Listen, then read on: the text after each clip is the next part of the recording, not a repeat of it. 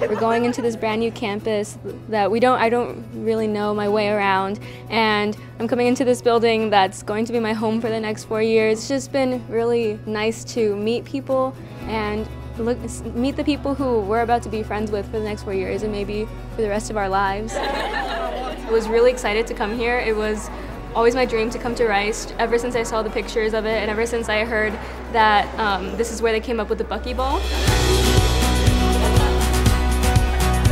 When I got here, I did the RESP program, and that's essentially a program that brings together a group of students that come from traditionally not so competitive high schools. Maybe they didn't have the best college preparation, and it kind of kickstarts them into the Rice experience because it is a really difficult university. That's where I met some of my best friends, and we're still best friends now, and that's how I started my journey into Rice. I'm a bioengineering student, and if you asked freshman me, she would be very surprised that I was still a bioengineering student, but you know, you gotta do what you love. My Rice experience has been just a lot of research here in the BRC and a lot of student organizations.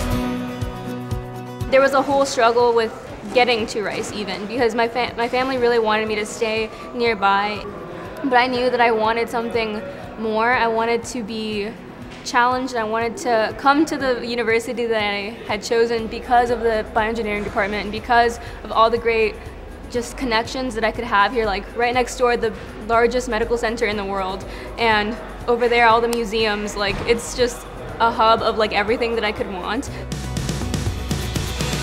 I came in wanting to go to medical school, but then after experiencing research and like the joy that brings me, I decided that I want to do an MD Ph.D, which is essentially a dual program where you become a physician scientist. I want to be able to treat patients, but also engineer solutions for them specifically so that, you know, there doesn't have to be a middleman between the doctor and the scientist doing all of the research.